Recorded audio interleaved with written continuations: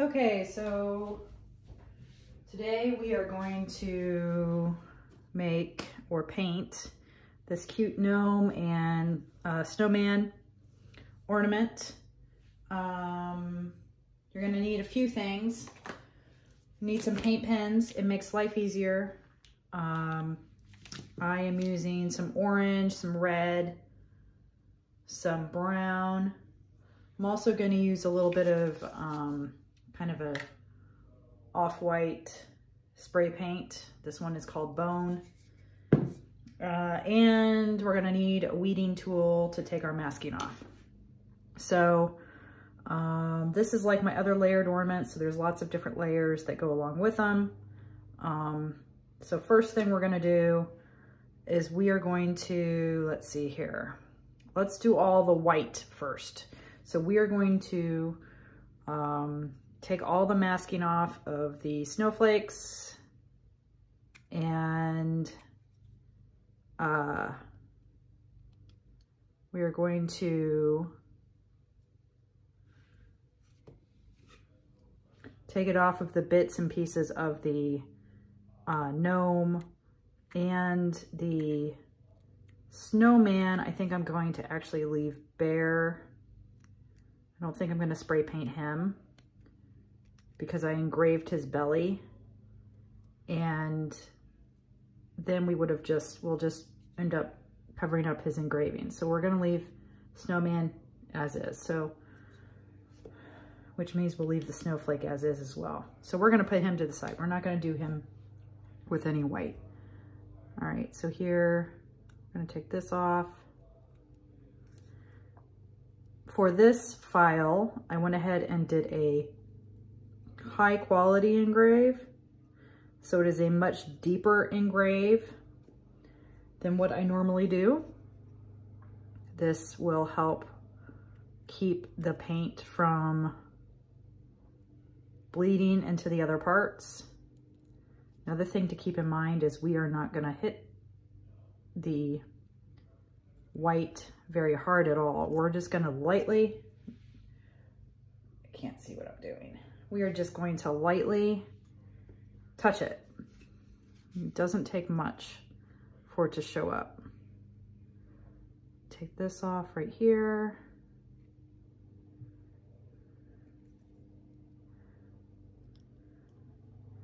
Like that. It's a little bit right there. And now for the gnome, we want his beard to all be white. So we're going to pull all of his belly off, which is his whole beard. So take all that off. And his little mustache part. So take all that off. Okay. So now everything else is still masked. So we've got all these layers right here. Can you see that okay? So I'm gonna take my can of paint. I'm not gonna hit it very hard. I'm just gonna, we just want the appearance of white. We don't need it to be super white, okay? So set those over to the side. Just hit them lightly. Now see how I did that? Like it's not even, it didn't even fill into the engraved lines at all, but it gave us that white appearance. So just a little bit up top. Hit this one, and that one. Okay, so we will let those dry. This one's a little darker because it's a walnut, so maybe we should hit it one more time. What do you think? I think it's okay, but I might. Let's just hit one more time. Okay. If you go straight down, you shouldn't get splatter on your sides of your ornaments, so beware of that. So we will go ahead and work on this guy while we're letting the others dry. And the gnome, we can work on some of his bits and pieces too in just a little bit. So we are going to, let's see here. let's make his hat, what color should we make his hat? Let's make his hat brown.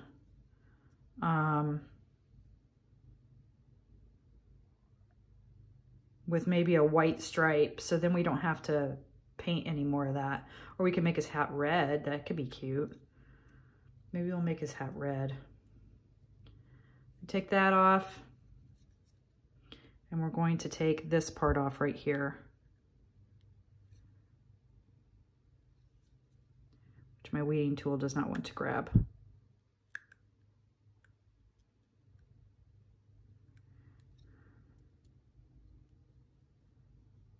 So there it is. And then we're gonna make it red. Make his scarf red. Actually, we could make this really easy. Let's make his, grab onto the bird, because you don't want his whole arm to pop off. And then grab his little tail. Make sure his tail is uncovered, okay? So we're just gonna hit it with a little bit of red paint. Instead of hand painting it, this I'm using brick red. So let's just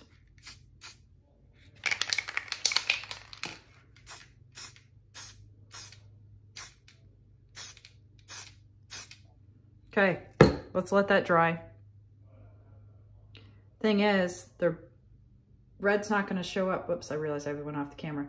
The red's not gonna show up in those engraved areas because the engraved area is so dark. So we're gonna let this dry for a second. We'll come back to this, I promise. Okay. So for the gnome, we can't really do that because we've already got this part uncovered. So what I'm gonna do is I'm going to make, well, you know what I should have done? Hold on. What could I do?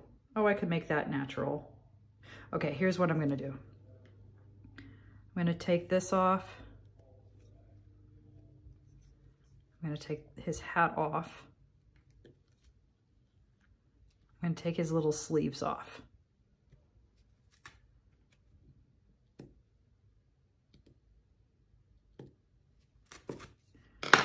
And I don't think I have my little red pen. I've just got my big fat one. So we'll see how this goes. Can you guys see it okay? So we are just going to carefully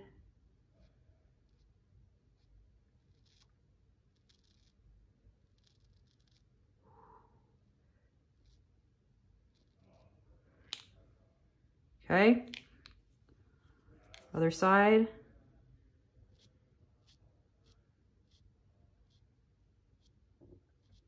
Because it's, again, it's that deeper engrave, it helps with the lines.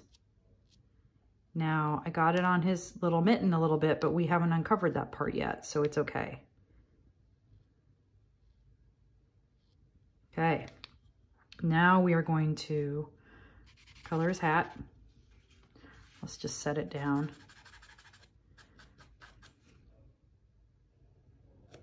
And I'm fully aware that this, you know, this is not a file that you're gonna turn and burn, but it's a fun file to make, I think.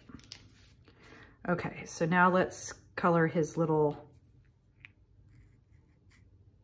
brim, or his little part of his hat right here. Can you guys see it? I can't tell if I'm on the camera. There we go. Really need to set up a second camera so I can see what you guys are seeing. Just haven't gotten around to that yet.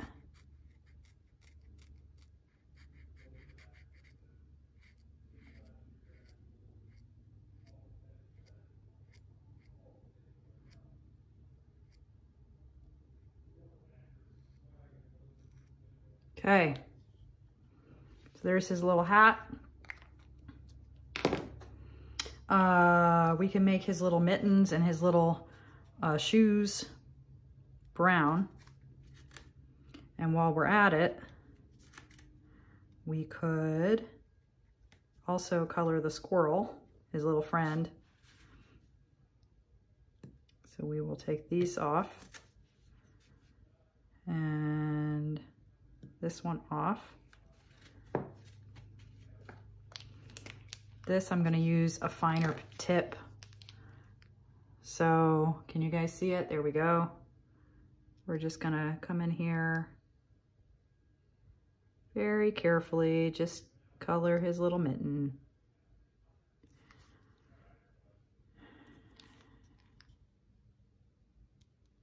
Same with over here.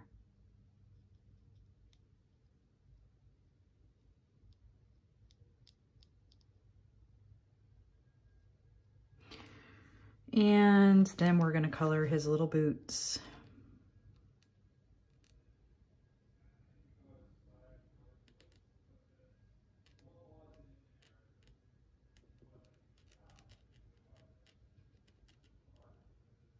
I could just outline his little boots with the fine marker and then go back with a fat marker, so I don't have to do the fine marker throughout the whole thing. Let me show you an example. So I could go like this, follow my line all the way around, and then switch to my fat marker to fill it in, like that. Oops, see, and then I went over just a little bit right there. That's okay. Okay, so now we're going to color the squirrel.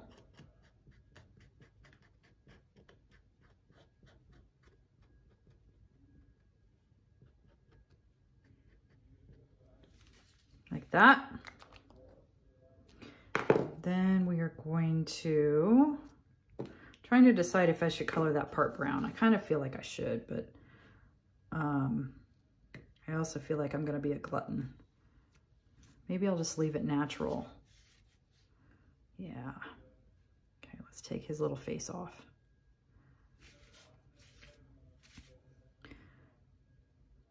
We are going to just leave his face the color of the maple, like that. So now we can take the rest of this masking off,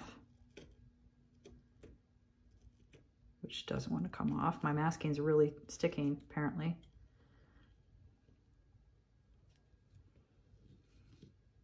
And there he is. So now let's go back to, oh, he looks darn cute, doesn't he? He looks really cute. Okay, so now we can go back to the snowman. I can't even remember what I took off and what I didn't. Okay, let's first of all take off his nose, because we're gonna paint it orange. It's still wet, it appears. I'm just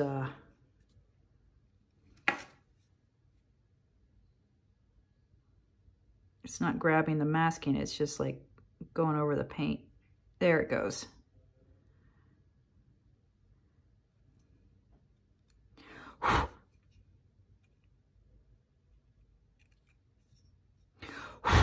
My masking is stuck. We'll get that in a second. Okay. So let's do the orange. So just the nose.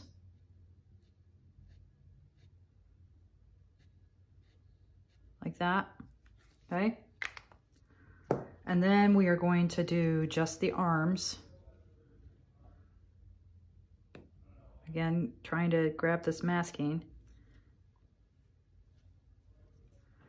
And grab this masking.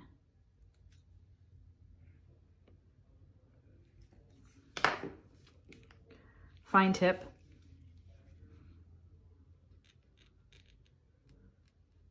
Because we want cute little stick arms.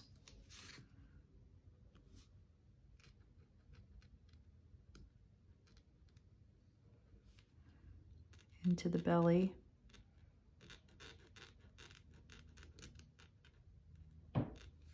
And this arm. Now we got to be careful right here because that masking's still on, but this is, or that masking's off, but this one's on.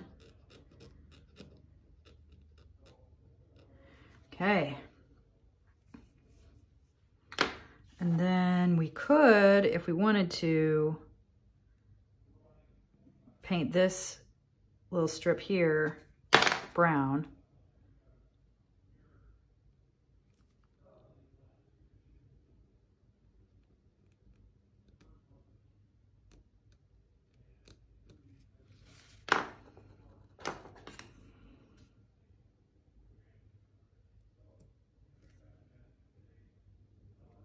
Take his face off.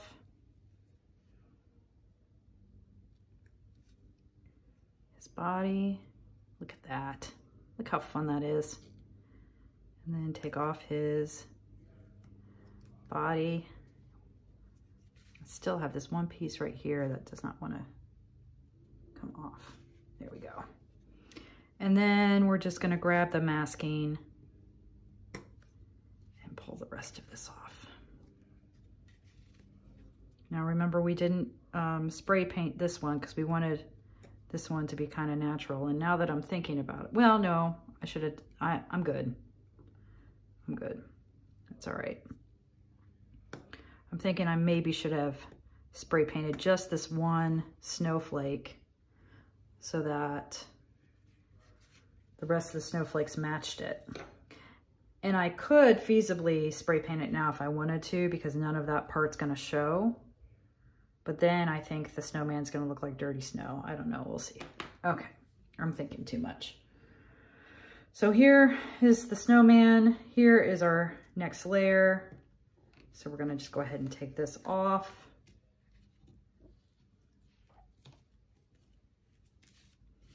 I'm gonna take the top part off.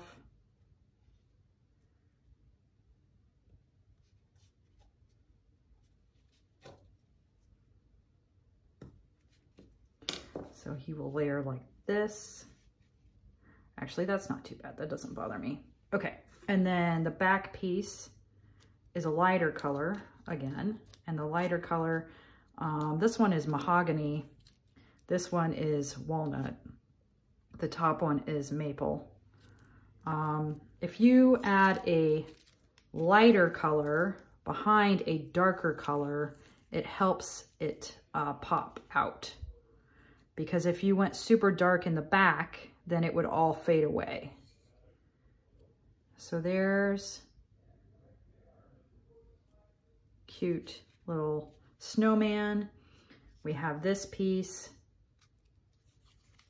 that can go on top and be engraved with a name right here. We'll come back to that in a second. Let's do this one real quick first.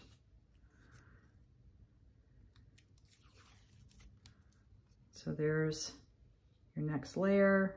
Or no, that's not right. I actually made it this way. I did the darkest one in the very front.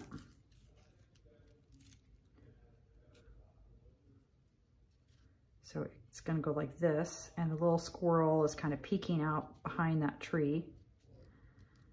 And then this guy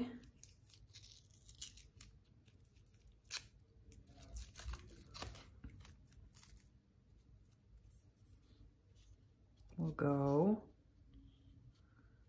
like that. And then this one goes on top again. Oh, he's so cute. So here's the two together. Okay, so here's a perfect example of why I test cut everything. I got to the point where I'm putting the thread in and realize there's no way I'm gonna get anything through that. I tried and tried and tried and tried. And so and then I was like, well, wait a minute. This is gonna be up here anyway, so we're not gonna even see it. So I took it out. So I had to start over with this real quick. Just hit it from top down. Blow on it real quick. Take this off. Yeah, I live dangerously with spray paint, guys. I don't let anything dry. Okay, so now we should be able to make this work. So I need to, let's see, probably, Need to add a little bit of glue to this. We'll just spray it.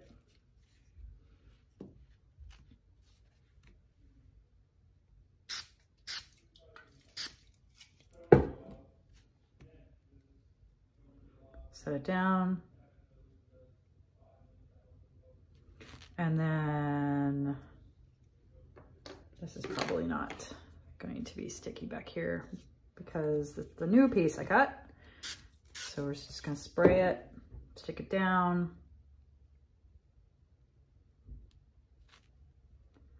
Line it up. Now remember, this part right here is to engrave. I did not engrave any sentiment. So I really went through some string trying to figure out what the heck I did before I realized it just wasn't gonna work. And that happens, which is why I test everything for you guys. Okay, so we are going to feed this through like so. We've got them both fed through. I should probably spray paint this one too so it's white with the others, but it's okay. We won't do that right now.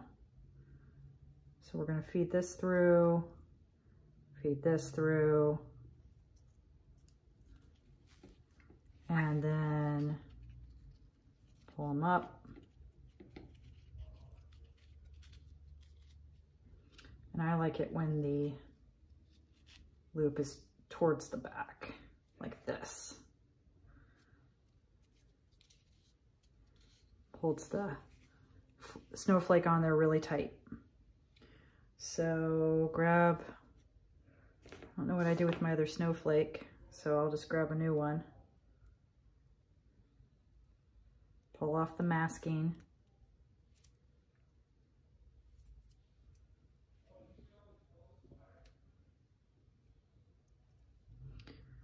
And I think this could be a fun paint project, maybe. I don't know. I don't know if it would be enough for someone to paint to make it a paint party.